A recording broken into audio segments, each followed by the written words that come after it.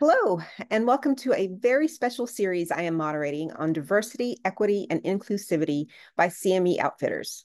This CME briefcase is entitled Take Action, Optimizing Equity in Cardiology Care. This program is sponsored by an educational grant by Johnson & Johnson. My name is Dr. Monica Peak, and I'm the Ellen H. Block Professor of Health Justice in the Department of Medicine at the University of Chicago, where I also serve as the Director of Research for the McLean Center of Clinical Medical Ethics, and I'm also the Vice Chair of Diversity, Equity, and Inclusivity. I'm also a practicing clinical internist, where I've been seeing patients here on the south side of Chicago for more than 20 years. It's one of the greatest joys of my life, and I'm a bioethicist and health services researcher. I am delighted to be joined today by one of my distinguished colleagues, Mercedes Carnathan. Dr. Carnathan, would you mind introducing yourself to our audience today? Yes, thank you very much, Dr. Peak. I'm really excited to be here today to talk about this important topic. I am the Mary Harris Thompson Professor and Chair of the Department of Preventive Medicine at the Northwestern University Feinberg School of Medicine. I've been on the faculty here for over 20 years, and during that time have done a lot of work describing the burden and disparities in the major causes of death in the United States, really with the central focus on cardiovascular diseases. And so I'm really excited to have this opportunity to speak with our audience today. Thank you so much for joining us. And I just am really excited because I have cited your work. Your work has been, yours and those at Northwestern and many of the people that you work with has really been groundbreaking in our understanding of some of the mechanisms through which stress and discrimination impact cardiovascular health and contribute to some of the health disparities that we see amongst marginalized populations. And so it's really an honor to have you with us today. Well, Um, thank you so much. It's great to be able to partner with you in this endeavor since you're on the ground treating the very patients that we research. Absolutely. So thank you.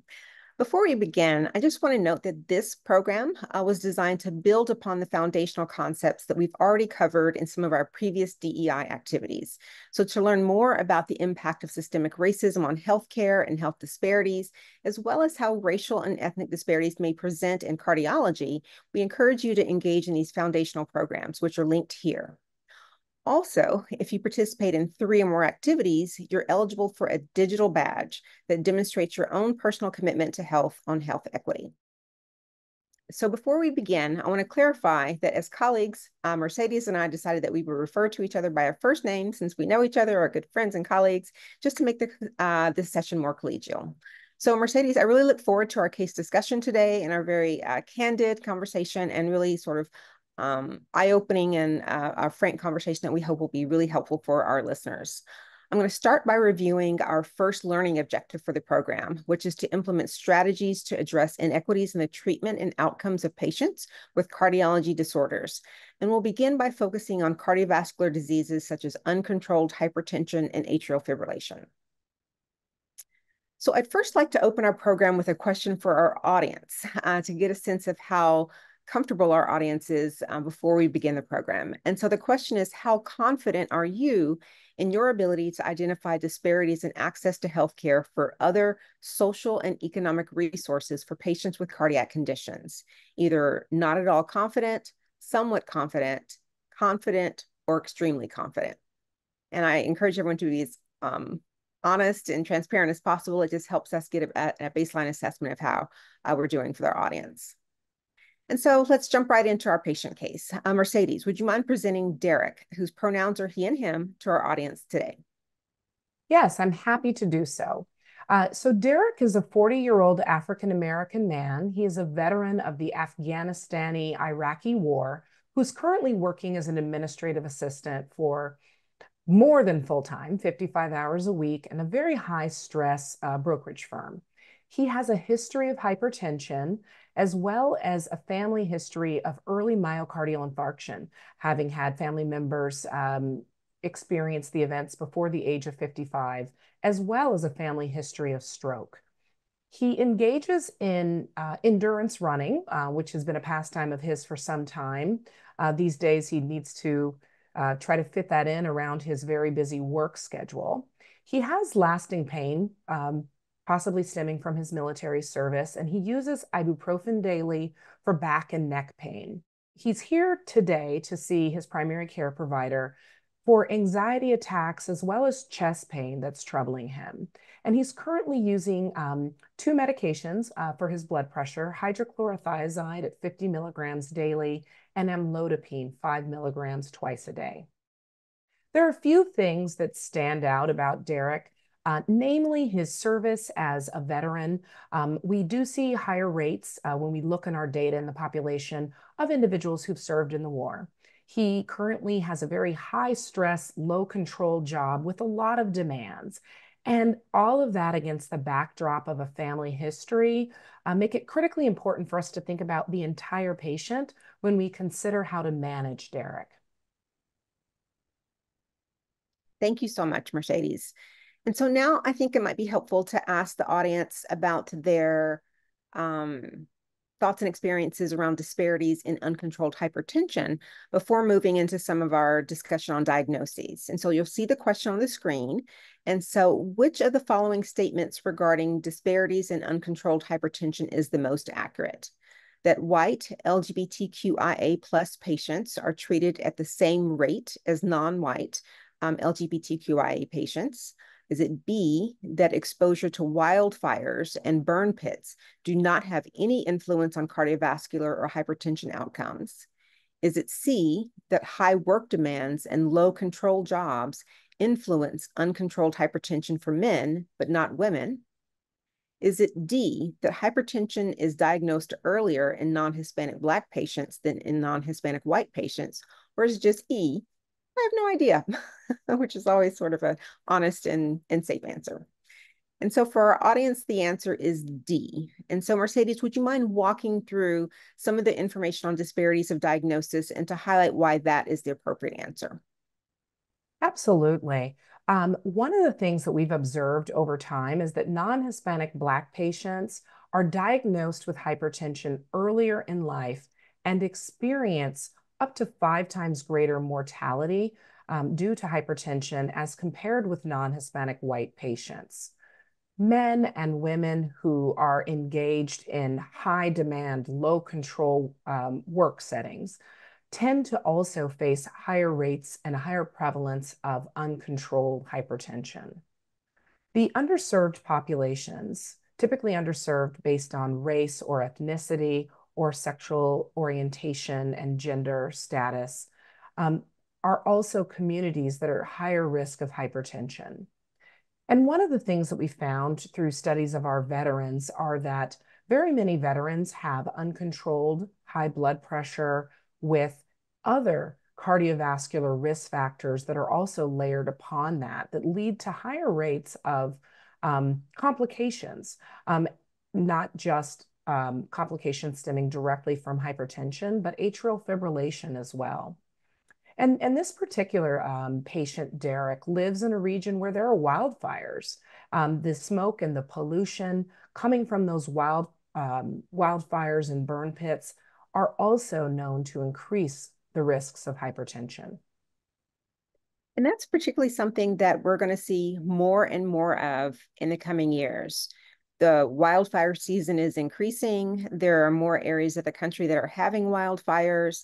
And so for even those of us who aren't firefighters, more of us are being exposed to the smoke and inhalation and pollution that it comes with these large wildfires. And so many more of us are being exposed to some of the contaminants that go with that we normally may think about people who are actually in the firefighting workforce, but many more of the population are starting to be exposed.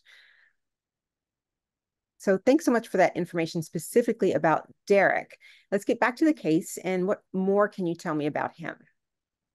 Yeah, so today when Derek came in, his vital status was measured. His blood pressure is very high, 157 over 94, despite being on 2 blood pressure medications. Heart rate was in a fairly normal range. His height and weight place him at a BMI level that falls within the category of obesity. And with obesity's in attendant risks of other cardiovascular and other complications. His blood labs were also fairly abnormal. He had relatively high low density lipoprotein cholesterol, or LDL cholesterol. His EGFR levels have fallen over the course of 3 months. And his triglycerides are also very high. Proteinuria levels were 15 milligrams per millimole per liter, and his CHAD score was 1. The treating physician ordered an EKG and an echocardiogram. But I think what was most notable, that despite these very concerning lab values and vital statistics, he was willing to take medications. He's already taking at least 2 medications, but he did at least feel comfortable to articulate his concerns about taking additional medications that might make him feel tired, fatigued, or decrease his libido. Apparently, he's got a very busy life with his job, with other family care responsibilities. And in addition to treating himself, he needs to be able to continue to perform his various social roles in life. That's something that I hear a lot from my patients in clinic, particularly from men. The concerns about not only the fatigue, particularly that come from maybe beta blockers, which we know are first in line when we think about cardiovascular care, but also the concerns about erectile dysfunction. And so some of the non-adherence to medications amongst male populations that we see is a challenge for their overall health and their overall cardiovascular health because of some of these underlying concerns. And so it's great that he brought that up in the clinical encounter so that we can directly address it, because we have so many medications, we have so many opportunities to discuss how we can put that into his overall plan of care and still keep him healthy. So you've given us a lot of great reminders about how to assess patients. And so now I want to bring it back to the audience and ask a question about disparities regarding the treatment of uncontrolled hypertension before moving on to our next discussion. And so the question is, which of the following statements regarding disparities in the treatment of uncontrolled hypertension is the most accurate? Is it A, that Asian patients have similar control rates as non-Hispanic white patients? B, economic and social conditions do not play a role in uncontrolled hypertension or treatment-resistant hypertension. C, Latin or Asian patients have lower hypertension awareness compared to Black and white patients with hypertension. Is it D, there's so many options, that Black patients should always be given first-line calcium antagonists or thiazide diuretics for hypertension based on evidence, our evidence-based guidelines? Or is it E, that I don't know? And so for our audience, the answer is C. And so Mercedes, once again, can you discuss some of the data that around treatment disparities in uncontrolled hypertension that supports this answer? Yes, thank you so much, Monica. I think it surprises people when they hear that the awareness rates of hypertension are very high in Black patients, and in fact, that they are comparable to that of white patients, despite what we know about the rates of hypertension being much higher in Black patients, as well as other non-white groups. And so I think what this does is it really presents us with a challenge to try to understand this. Right. And one of the other challenges, really, the hypertension control rates are much lower. They're much lower in Asian patients as compared with with white patients. They're much lower in Hispanic patients. And some of the reasons for this, despite knowing about hypertension, despite knowing that medication is needed and lifestyle change is warranted, people who experience various adverse effects from economic and social conditions are much more likely to suffer uncontrolled as well as treatment-resistant hypertension. And the race-based prescriptions, these ideas about different medications that would better treat, and I'll be interested to hear more about that from you, Monica, that, despite these race-based formulas that we think about to treat hypertension, we still see this, and these disparities in control persist, and they magnify and become disparities in a range of other cardiovascular conditions. And we have to be very thoughtful too about immigrant groups in the United States, people who are new to the United States who may not engage in a preventive context as readily, who are maybe less likely to be aware of their hypertension and to know that there are ways that they can measure it at home, bring their concerns to their doctors so that treatments can be started to stop the earlier onset of hypertension. Right. One of the take-home messages for me in seeing this data is that we have had numerous public health campaigns about the importance of awareness.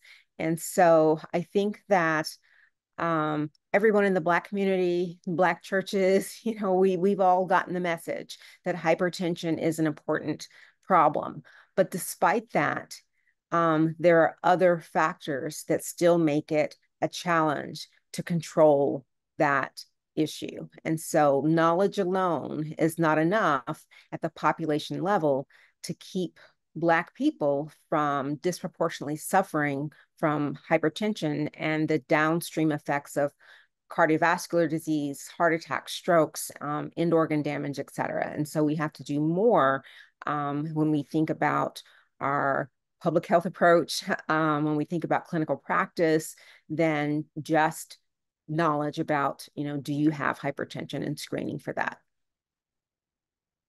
So thank you once again for this information. And once again, we're going to take it back to our patient case. And so how is Derek doing? So following the results from the EKG was generally normal with a notched prolonged P wave. And when we think about what that P wave signifies, there's an increased left atrial volume risk, which really, I think, poses concerns about the risks for AFib as well as acute coronary syndrome.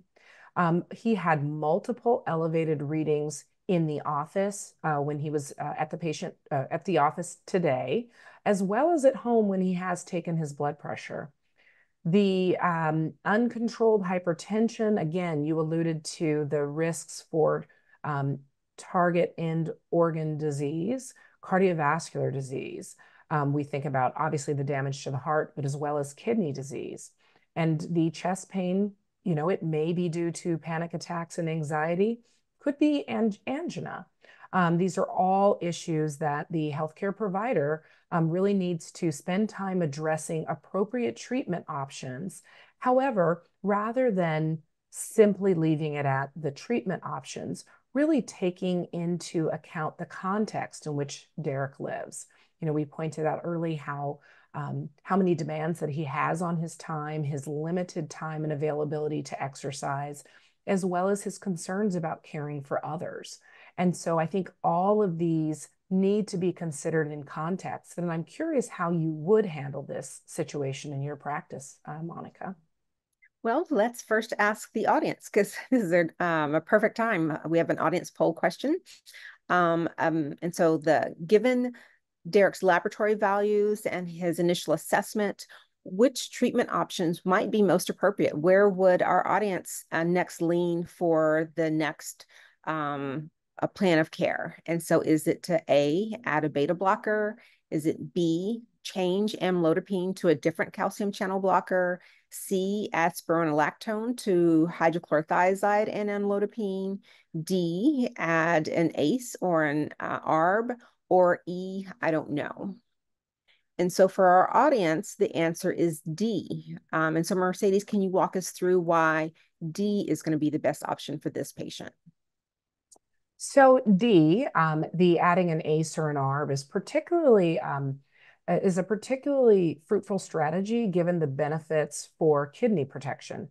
When we talked about the target end organ disease that hypertension conveys for patients, those small vessels leading to the kidney are quite the target. And so adding that ACE or ARB is an excellent first strategy. But, giving medication is certainly one strategy. Whether or not one can actually follow the lifestyle recommendations that are likely to support that, whether or not there able to really mitigate their risks depends a lot on the context in which they live in. Mhm. And what we've learned is that if this doesn't happen, there are a number of adverse outcomes, and many of the disparities in outcomes that we see. The leading cause of death in all race and ethnic groups in the United States and even worldwide is cardiovascular disease. Mhm. Hypertension is the leading modifiable risk factor for cardiovascular disease that we face. We see astronomically high rates of hypertension in Black adults, in certain Hispanic subgroups, and in certain Asian subgroups. We have to be very cognizant to not group these racial and ethnic groups too broadly, but to really focus on the heterogeneity among Hispanics and Latinos, as well as among Asians. Mhm. The what we also see is that across the spectrum of race, Black adults are much more likely to have hypertension related morbidity as well as mortality, much more likely than white adults. Higher rates of fatal stroke, particularly at younger ages. And even when stroke isn't fatal, it can lead to significant loss of independence due to long-term physical and mental disability. As well, when we think about our native populations, our indigenous groups, the American Indian and Alaskan Native, those populations as well have extremely high morbidity and mortality, and our access to reach those populations may be somewhat limited and really requires partnerships with indigenous serving organizations, really thinking about ways in which we can get word out in an acceptable manner so that all of our individuals here can maximize their health. Absolutely. I just yesterday, today being Monday, finished a 2-week stint on inpatient service, my second 2-week stint for this summer. And it was filled with patients from the south side of Chicago who had complications from hypertension, strokes, heart attacks, end-stage renal disease on dialysis. And one of the most and significant morbidity and mortality. People who had multiple strokes and were just unable to, care for themselves. One of the most surprising was a young man who was in his early 30s, and had problems with his kidneys starting at age 10, which Mhm. because of Wow. his significant obesity, and was started on medicines for hypertension in his teens. And Mm. so had been on dialysis, by the time he was in his 20s. And so when they presented to me the case, this is a 36-year-old man with, you know, hypertension and stage renal disease on dialysis. I'm like, does he have lupus? Like, does he, what caused his end-stage renal disease? And they were like, I believe his hypertension. I said, well, he's 36. Like, Yeah, wow. let's unroll. And so, yeah. And so I said, let's go back in the chart. Let's go talk to the patient. Is this really the only? And it was. And My so goodness. unbelievable, unbelievable, Yeah. and driven by just significant morbid obesity, and family history. And so it really is taking a disproportionate toll, currently, in some of our communities. Yeah, it certainly is. And we have people in our families who experience these same challenges. Absolutely. So let's move on to our second learning objective, which is to think about how we can implement actionable strategies to improve health equity in our very own practices and the important role of the entire care team. So once again, we're going to start with a question for our audience. You should see it now on our screen, and it's how confident you are in your ability to utilize an appropriate screen for social drivers of health that consider factors such as the lived environment, diet, and other drivers of health when caring for patients with cardiac conditions. Are you not at all confident, which is totally fine? Are you somewhat confident, confident, or extremely confident? And we hope that wherever you are, you'll sort of move along through this next few minutes with our presentation with our excellent guest. So Mercedes, I'm going to ask you if you can share some of your insight and experience about how a patient like Derek may uniquely experience some difficulties with the cardiovascular disease, sort of in this setting of social drivers of health. Well, thank you so much, Monica, for bringing this up. I think quite often, certainly in the past, people have thought that there was a problem with the Yes. patient who didn't comply or wouldn't comply. And that was before we really took into account the social and structural drivers of health.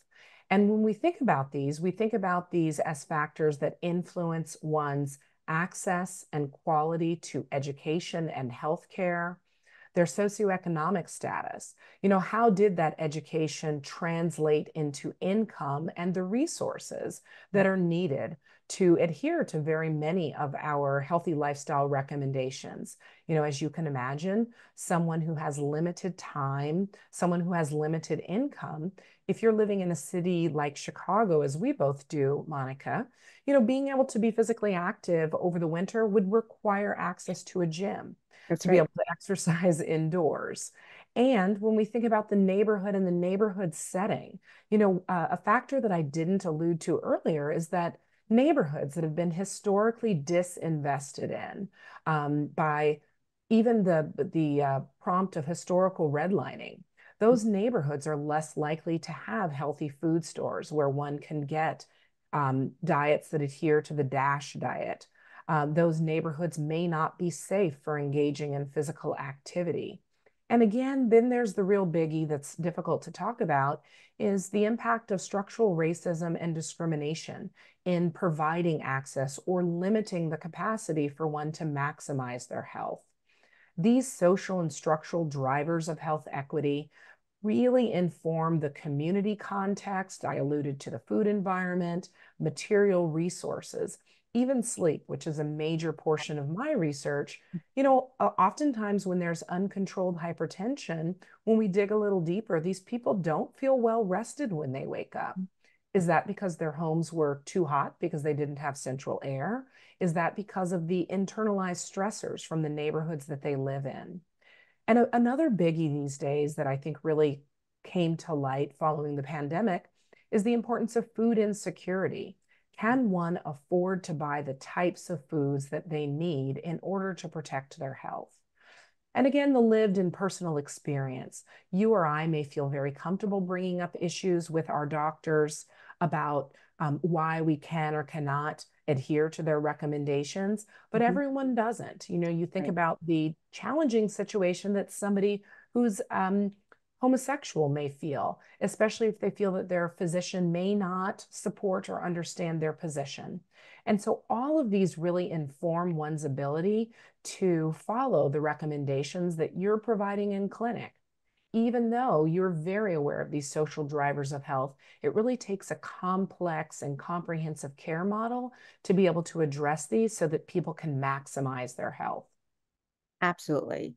And I'm so glad that you brought up sleep as a social driver because it's one that we don't think about enough, the relationship between sleep and health, but one that disproportionately impacts those who are low income for a range of reasons. Like you said, they may be living in environments where the housing itself may not uh, predispose them to a good night's rest or the things that are going on outside the home. They may be worried about safety or hearing gunfire, or they may be working the night shift, Mhm. or the shift Yeah. workers cannot keep their sleep wake cycle, their circadian rhythm, on a normal cycle. And that is harmful to your health. And who are the shift workers?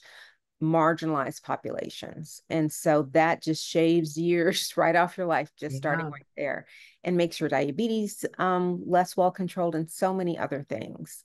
So Mhm.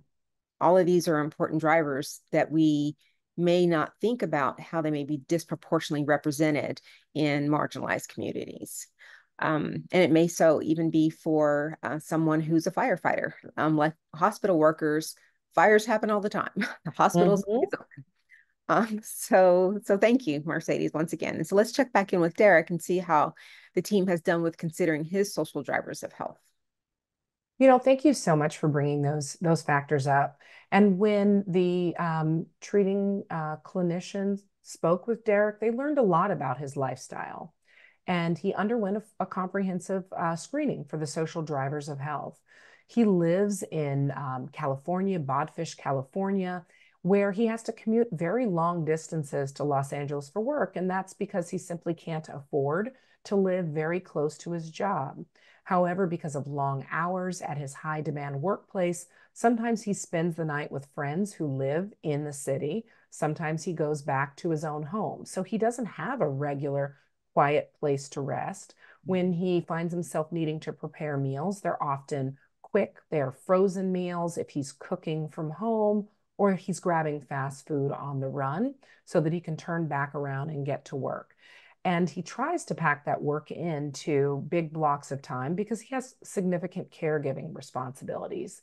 In addition to his 3 children, he has an aging mother who he also cares for and has to provide some both emotional as well as structural and financial support. So while you hear that he works for a high stress brokerage firm, and you often might by default think that he has excellent health care or an outstanding income, many times in marginalized groups, that same amount of income is going to care for multiple people across multiple generations. He's really the epitome of that sandwich generation with both children and an aging parent, and without the nest egg that some families who've been able to pass down intergenerational wealth have. He does not have any of those.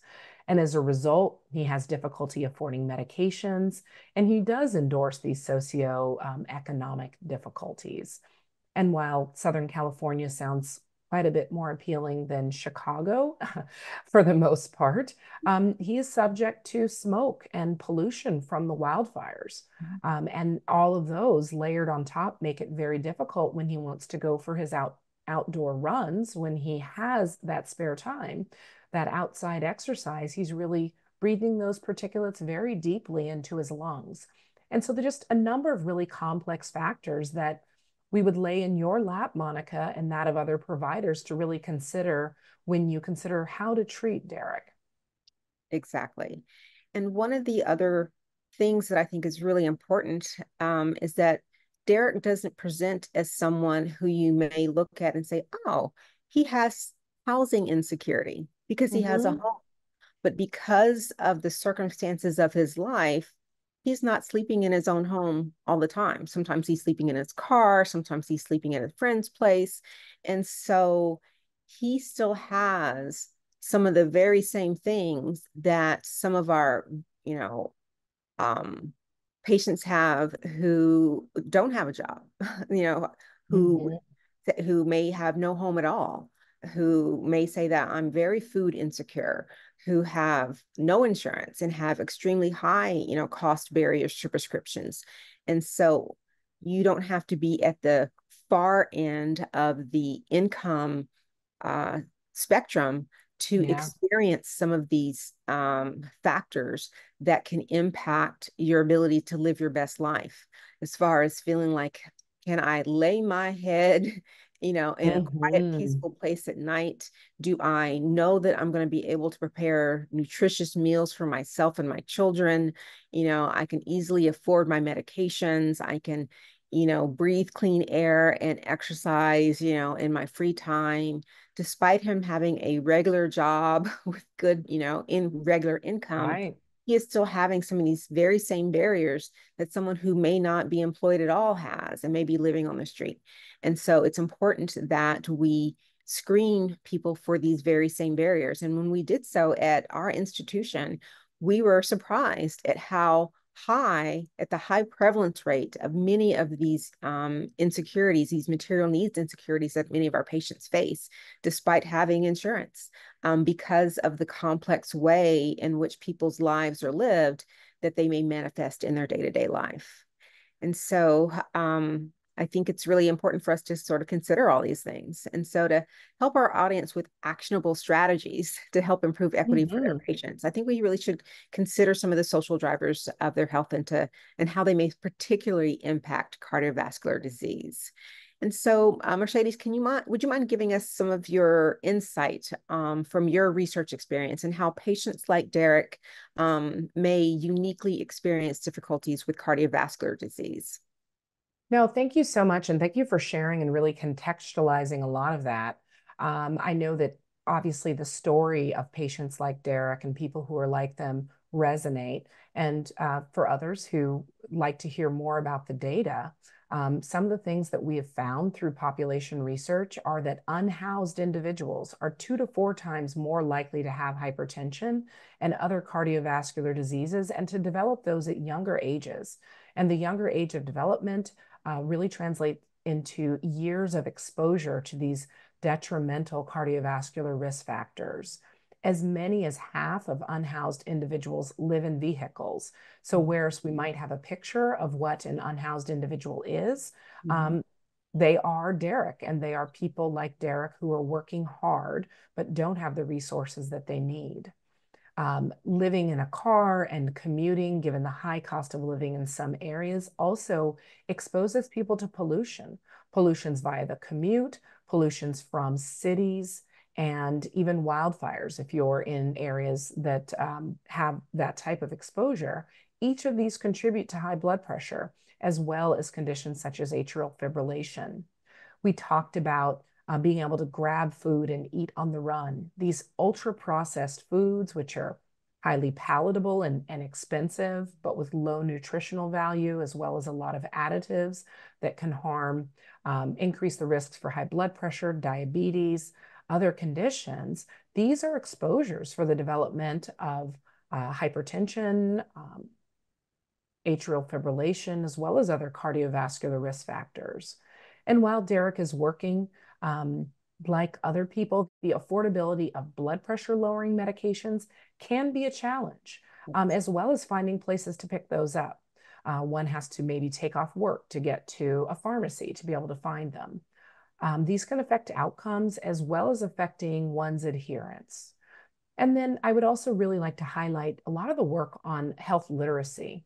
Understanding what to do and how to make adaptations can be very challenging. And patients may be insecure about this and not say to the doctor, what does AFib mean? What is a CHAD score? How do I interpret an EGFR and adjust what I'm doing? Low health literacy is quite common. It is quite common even amongst those who have achieved educational credentials. And so always checking for understanding, because low health literacy alone is a risk factor for hypertension and cardiovascular disease. Absolutely. And really, we should assume that most people have low health literacy because that is a different language in and of itself. I remember my first year of medical school, I was like, oh, this is like learning Spanish. I'm learning a whole new language. And over time, it just became part of my natural vocabulary. And it's shorthand for other clinicians and, people in research to be able to speak to each other. But we forget that this is sort of a tribal language that most people do not and really aren't supposed to know, and that we have to retranslate that. It's our fault if they don't understand, what's happening. Again, just this past few weeks, a woman came in, for the third time in like 6 weeks because of problems with her mesenteric ischemia. And when I told her she had mesenteric ischemia, and I said, it's like angina. And I was, going on, and she was like, that's Black girl magic. You have explained things to me that I've never heard. And I was like, well, that's fascinating. Like, she was so thankful. And I know that people thought they had told her the diagnosis that she had had. But she had a plan of action. She was so thrilled, like she had won a lottery ticket, and so she went home, and I'm confident she won't be back. She's like, I've got things to do. I was supposed to have my party this weekend, and I'm here in the hospital. but she had no idea really how she was supposed to be eating or living her life. And people were getting frustrated that she kept coming back in the hospital. And so that was our bad, for not Yes. explaining that to her. So yeah, all of these things are issues that can impact our patients' lives, but how many of them are ones that we take credit or onus or responsibility for addressing when they're in our care? And so are there any other specific strategies that we know from your research on how to address social determinants of health, specifically to cardiovascular care? There are so many factors. And when we think about where to devote our time and energy, one of the things that we've learned is that the greatest impact on the community can come from structural changes to the environment. And that's not necessarily something that, as physicians or other healthcare providers, it may be very difficult to address the structural environment. Mhm. But what we want to do is to be able to provide individuals at the one-on-one individual level, as well as the interpersonal level. So thinking about the families with the resources and awareness that they need to be able to adapt and make adjustments. There's a lot of attention around sharing resources. Where are places that there are inexpensive farmers markets where one can get food? Mhm. What are some recipes that one can use that are appealing culturally to different individuals, but that adhere to DASH diet guidelines? What are the ways in which one can take exercise snacks, which is a nice phrase for Mhm. short physical activity breaks, in order to boost their health? But what we really want to avoid are solely placing it on the individual to make all of the lifestyle changes needed to adhere to medication, to find their medication, to make the lifestyle changes, to be motivated to persist through challenges without providing them with the supports. And the supports in terms of if our social workers as needed, even handing out resources so that people can make positive changes. So those are the strategies to really think about the whole person when managing a disease condition. Absolutely. So there's sort of the socio-ecological model where there's the person, but they're Mm-hmm. layered around, family and community and structural environments. And people don't make choices that are not constrained by their environments. And how can we make those environments most conducive for people to make healthy choices? So thank you. Thank you for all of that. Yeah. So we know that team-based care and collaboration are critical to improving patient outcomes, to helping to try and reverse some health disparities and to improving health equity. So I'm going to start this section by asking our audience another confidence question. And so you should see it on our screen. And so the question is, how confident are you in your ability to manage cardiac conditions with a team-based or collaborative approach? Not at all confident, somewhat confident, confident, or extremely confident. All right. So considering that the provider now has identified some social drivers impacting Derek's case, Mercedes, now thinking about a team-based approach, who on the team should be involved so that we can help Derek live his best life and improve his overall care? I think I mentioned a number of these individuals. I think bolstering the medication therapy with healthcare providers who can talk about the safety of exercise and the types of exercise that will be conducive to Derek's lifestyle, where he has very limited time. The idea about endurance exercise, while it has its place, there are other ways in which he can very safely achieve his goals of lowering his blood pressure and managing his stress levels. A case manager is ideally in place to assist Derek with exploring assistance programs so that he can find and afford healthy foods, and working with the dietitian to understand what those could be and to come up with recipes that can work for his lifestyle, that his children will like, that his aging mother will like as well. Because one is often not just preparing foods for themselves, but for others also. Our veteran population, as well as many other populations who face a disproportionate burden of stress, can certainly stand to benefit from consultations with mental health specialists to provide coping strategies, really think about motivational strategies, in order to help overcome many of these very real barriers. And the healthcare provider thankfully enrolled Derek in a chronic care management program for continued health education that will grow with him as he's able to make certain changes and then identifies challenges that are facing him that he didn't anticipate. But I think all of these in this comprehensive approach are really critically important to address these social drivers of health and address his hypertension control.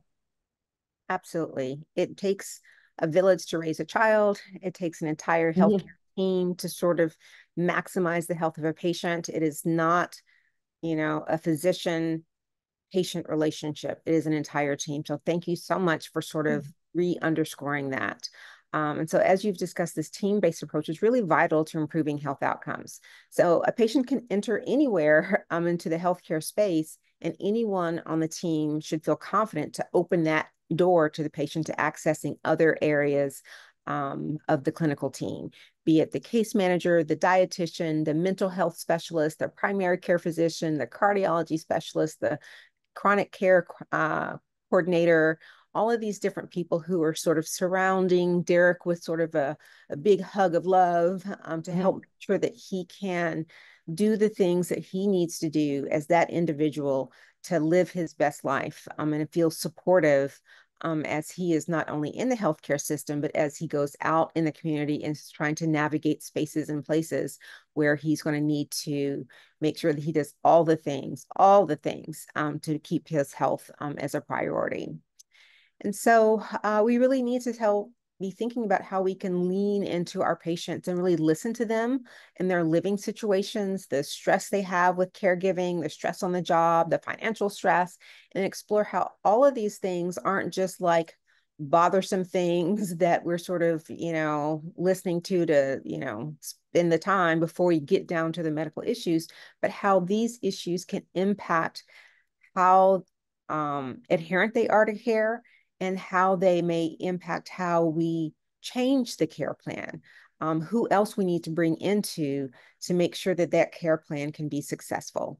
And we need to make sure that we're creating safe spaces for patients to be able to talk about these very issues, to share their concerns with us, to talk about their belief systems that may run counter to sort of traditional Western medicine, that there's space for that, and to be able to ask questions about these important social drivers that they may be experiencing, which may have shame around them, which may be uncomfortable for us to talk about, but which may be really driving their behaviors and or their beliefs that can be harmful to their health. Do we need to bring in interpreters? Do we need to bring in additional nurses for support or case managers? Do we need people that can help our patients set goals and help share in decision making so that our patients can really buy into these treatment plans? Everyone needs to be on board with what our next steps are for care. The patients, their families, the healthcare team. We need to all be sort of rowing in the same direction.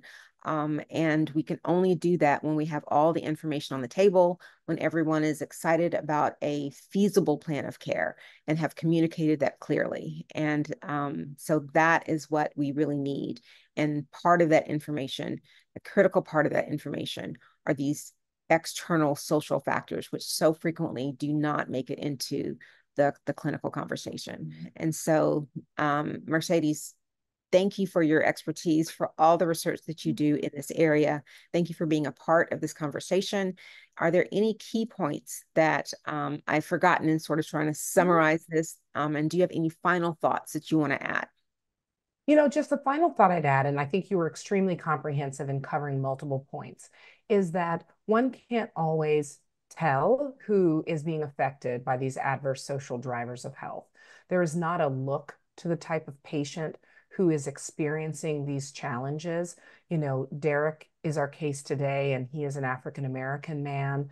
There are going to be individuals across every race and ethnic group who are disadvantaged or marginalized for various things that aren't immediately apparent, which is why it's critically important to do the assessment for the social drivers of health, get input from as many people as possible who've interacted with the patient.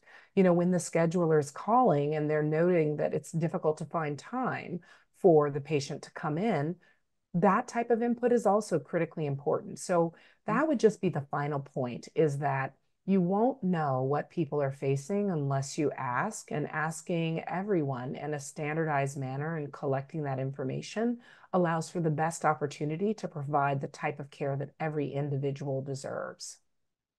Absolutely. I could not have said that better. Thank you so much, Mercedes. What an honor spending time with you today. So I hope that we've shared with our audience some very actionable strategies while working through our patient case. And so now I'm going to ask the audience how confident you feel in your ability to identify disparities in access to healthcare and other social and economic resources for patients with cardiac conditions. Not at all confident, somewhat confident, confident, or extremely confident. And a question about confidence in the ability to utilize an appropriate social screener for practice. Is that not at all confident, somewhat confident, confident, or extremely confident? And then our last question is, how confident are you in your ability to manage cardiac conditions with a team-based or collaborative approach? Not at all confident, somewhat confident, confident, or extremely confident. And we hope that our program today has helped you move at least somewhat along the spectrum. So Mercedes, again, just what a thoughtful and excellent discussion. Thank you so much. I'm going to try and once again summarize our discussion with some SMART goals. And those are goals that are specific, measurable, attainable, relevant, and timely. And this is what I hope that you as our audience will take away from this presentation and apply to your very own practice. And that is, first, to identify disparities in the diagnosis and treatment of uncontrolled hypertension. Second, to identify the disparities that increase the risk of cardiac conditions, which when left unaddressed may progress to atrial fibrillation or acute coronary syndrome. Third, to integrate holistic treatment strategies, including screening for social drivers of health that can help improve equity and outcomes. And then to consider team-based strategies in the care of patients with cardiac conditions, and really all conditions, but here we're talking about cardiac conditions, to address inequities in treatment outcomes. And so as a reminder, this CMEO briefcase is one of a 4-part CME CE initiative, and we hope that you'll take advantage of and participate in all the activities in this series. These activities cover strategies to address racial and ethnic disparities across therapeutic areas, and I really encourage you to join us for the entire initiative. By participating in these activities, you demonstrate your own personal commitment to improving health equity for all of your patients. The CMEO D&I Hub also has a large number of resources available to you to help further your education on diversity, equity, and inclusivity. And so Mercedes, one last time, thank you so much for joining us for such a robust conversation. Well, thank you so much for having me. I've really enjoyed hearing about your experiences, Monica, and speaking with our audience. Thank you again. And you're just a wealth of resources. Your research, again, has really helped shaped our national understanding of these issues. And so thank you for your contributions previous to today, and thank you for being here with us. So to receive credit for this activity, please complete the post-test and evaluation. We appreciate your feedback. We really want to hear from you. Tell us what you liked and how we can improve, and what additional topics you'd like for us to address. And so I just really want to also thank you, our audience, for your commitment to education, because together, all together, we can strive to provide the best and most equitable care for all of our patients, particularly those who are most undeserved. Thank you again for your time and for joining us today.